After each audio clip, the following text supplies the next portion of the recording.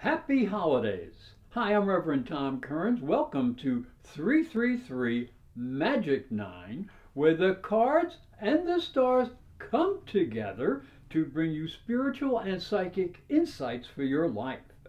You can subscribe, hit the little bell below for notifications of new videos, and prepare for the new year with a special discount on private readings. Just go to my website, internetpsychicreadings.com.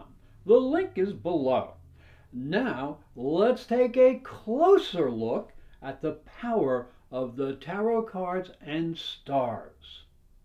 Sagittarius, the card for the first week of the month is the Sun. And the Sun card is the most optimistic and happy card of the tarot deck. And interestingly enough, Sagittarius is the most optimistic and happiest sign of the zodiac, so it's a perfect fit. So Sagittarius, get ready for fun.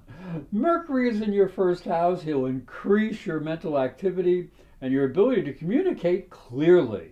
Now, this can help you by eliminating confusion and bringing a new sense of direction to your personality. You'll have Neptune down in your fourth house, bringing you a deep sense of spiritual awareness, and this can connect you to a deep sense of wisdom and understanding, and you should use your intuition because it is empowered, and Venus is back here in the house of the spiritual too. So Neptune's trine up to Venus in the 12th house brings you the power to use your dreams in life. So listen very carefully in dreams or meditations to what is coming to your heart and to your mind. This is a very special time for you. The card for the second week is the Six of Wands, and this is thought to be the card of victory. And anyone who has survived this year and has prospered in any way or done anything and completed anything surely deserves a sense of victory, because this has been a challenging and difficult year. And Sagittarius, you have the Sun in your first house, and this brings a lot of extra energy to your personality and your ability to express yourself. So this is a very good time to let people know what you think and why. Just don't be too pushy. Now, Neptune down in the fourth house can bring some conflicts because she is squared to your Sun. So be careful with family and career issues. Make sure you take your responsibilities seriously. Now, you'll be helped because there is a stimulating Venus-Pluto sextile that connects your 12th house to your second house of resources. So you'll be able to step away from the world and energize your inner being and your inner spirituality. And there is also a wonderful trine to Mars. Now, that is a very stimulating aspect. So it'll allow you to use your sensuality and your creativity. So since I said sensuality, do be a little bit careful with your energy. Be wise. Sagittarius, the card for the third week is the Magician. Now, this is the true card of alchemy. You can see all of the elements of the tarot deck down here on his table.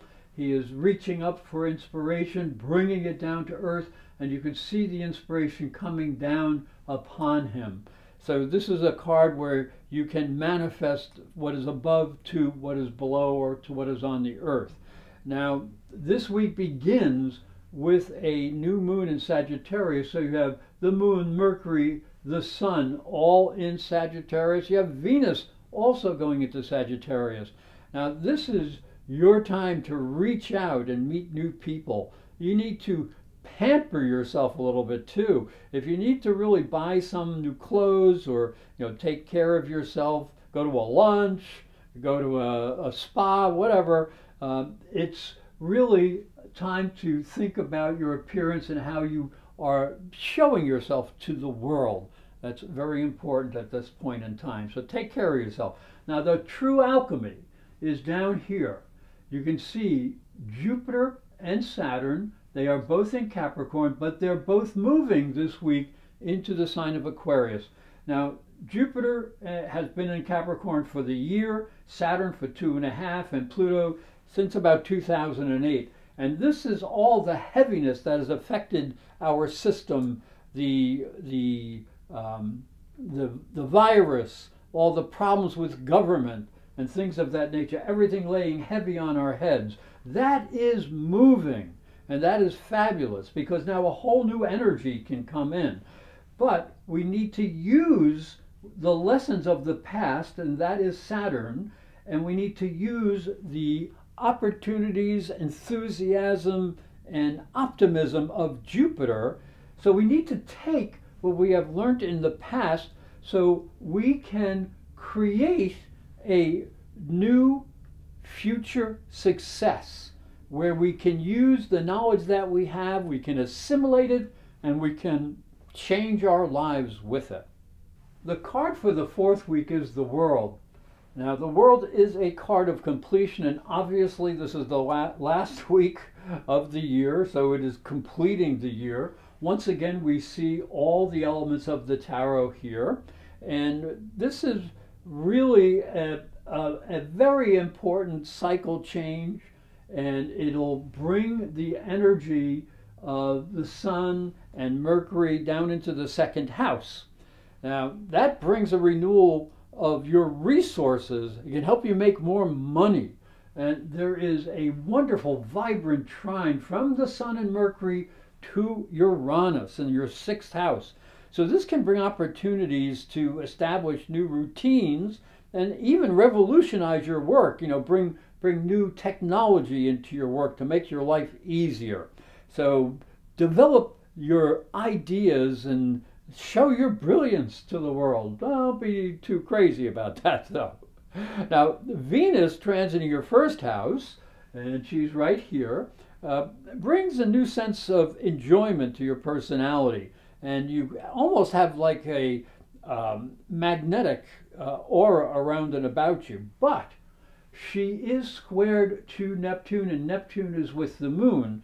So you have to be a little bit careful with any conflicts between family and business, and you have to make sure you're meeting your responsibilities. And if you feel that you have done all those things, then go out and play and have a great time. Hi, I'm Reverend Tom Kearns, and this is my story.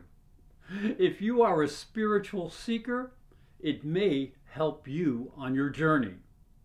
I believe your spiritual development is as important as your religion. If you look at Christianity, it focuses on the life of Jesus. But Jesus was never a Christian. He was Jewish. If this thought intrigues you, you'll enjoy my new book, Light from Water, Freeing Jesus. It's available on Amazon.com and through fine bookstores. And it may help you on your spiritual journey. I'd like to thank you for watching and thank you for listening. Remember to subscribe because these videos are free, and hit the little bell for notifications. And for a special offer, visit my website, internetpsychicreadings.com.